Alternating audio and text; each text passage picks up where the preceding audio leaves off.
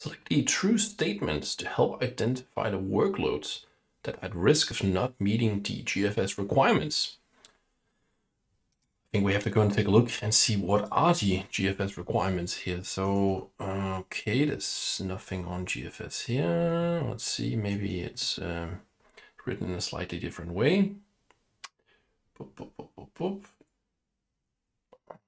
Business requirements. Backups must be retained for 4 years.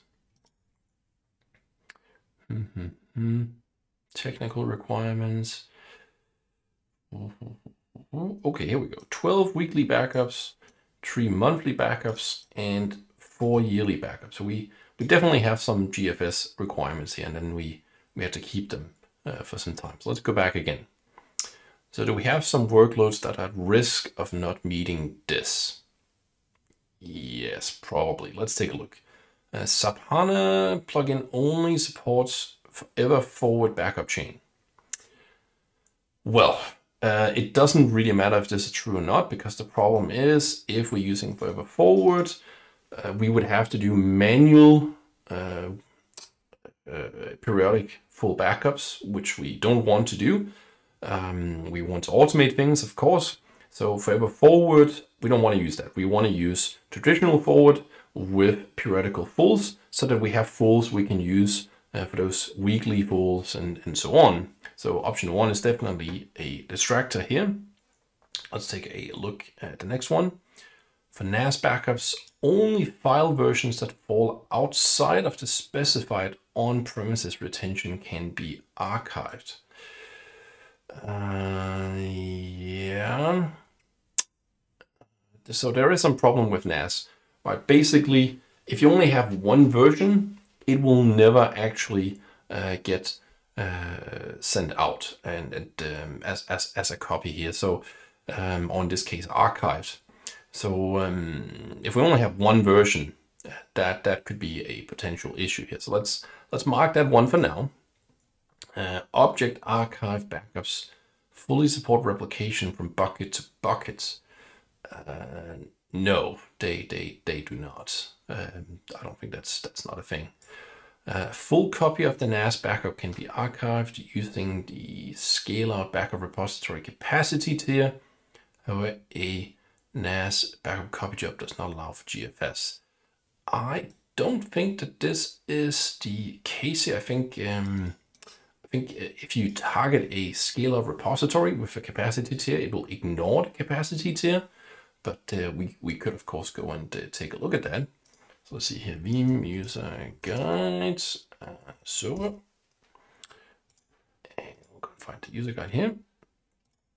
Okay, maybe we'll start off with some limitations just to see. Let's see, NAS.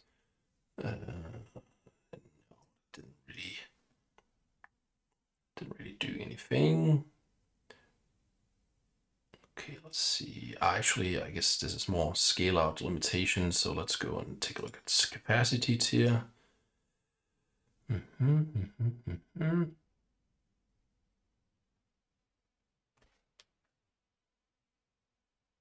See if we can find something here. No, so maybe we should take the different approach and go to NAS backup and see. Okay, repository as NAS repository. Okay, some different stuff about the placement. No. Tension scenarios. Okay, so it tells us some stuff here. Maybe my memory serves me wrong. Could be. It happens. It happens. Boop, boop, boop, boop. Nothing here, at least. Well, okay. Well, maybe I'm wrong, but let's go back and take a closer look here. So we need to figure out 2 answers, right? Because that's what it said from the beginning. Choose 2. So RMAN plugin and SAP HANA plugin enable access to Veeam backup repositories. That's true. It's possible to use application backup copy jobs, but GFS is not an option. Pretty sure this is correct. we would obviously want to go to the respective user guides of these plugins to take a closer look if we wanted to verify that. So definitely up here, because we're not looking for like wrong answers here, right? We're looking for right answers. So this is definitely a potential risk here, right? Because we can't do a GFS with those, I'm pretty certain. And let's see here.